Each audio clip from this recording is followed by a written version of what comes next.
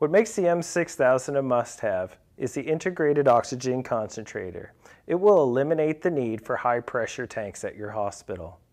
That and the many safety features, especially the patented safety pressure relief valve. Once you turn on the oxygen concentrator, it will start producing oxygen immediately. It takes about 45 seconds for that oxygen to reach the USP 93 setting.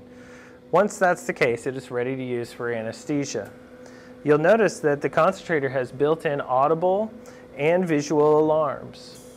These alarms will let you know if the concentration is not adequate or if the unit is to lose power. I will now demonstrate what that alarm sounds like if you are to lose power.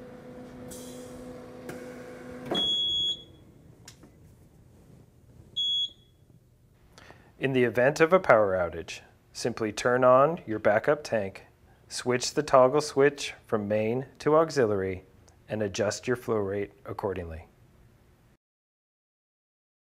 Each PureLine oxygen concentrator has two filters. There's a coarse particle filter, which can be accessed by removing this panel.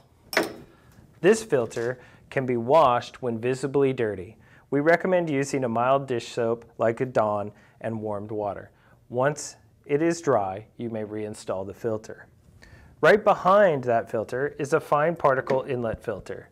This filter needs to be replaced yearly. The oxygen is supplied directly to the precision flow meter. You can adjust your flow rates using the flow control valve. Our flow control valves have a built-in mechanical stop, which will protect it from being over-tightened. From there, the oxygen will flow through the vaporizer to our common gas outlet. The common gas outlet is a standard 15 millimeter fitting, which will allow you to easily plug in your non-rebreathing circuits. When the common gas outlet is together, the oxygen will flow to the rebreathing head and be supplied to your patient. From there, the CO2 will be absorbed through this canister, which is a single seal canister which allows easy removal and eliminates leaks. Our canisters come with a lifetime warranty. All Supera anesthesia machines come with an industry standard 30 liter per minute flush. This flush includes a safety shield so it can't accidentally be depressed. One of the key features on all Supera anesthesia machines is our patented safety pressure relief valve. This valve, unlike others, is going to do two things for me. One, it's going to regulate the airway pressure if I need to manually ventilate a patient. And two, it can never be left closed accidentally.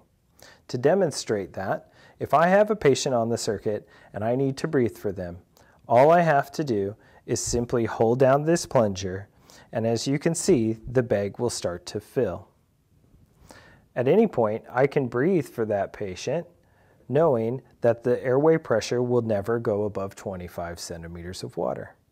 Even when completely full, you'll notice that it'll stop at 25 centimeters of water. Once I release the plunger, it is wide open again. To run a leak test on this machine, I simply dial down the disc, close the plunger, give it a little flush here.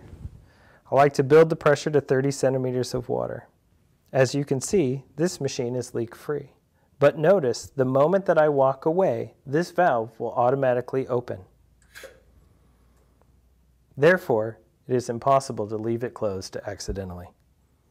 One of the key features of the M6000 is our stable A-frame design. As you can see, it is just an 18 by 18 inch square base, which will save valuable floor space. With the concentrator mounted to this frame, it gives it a very low and stable center of gravity. All Supera anesthesia machines come standard with an IV pole and two universal mounts. The second universal mount can be used to mount accessories like the universal control arm and Bain circuit. Another key feature of the M6000 is the built-in organizer. This will house your rebreathing bags as well as your anesthesia circuits.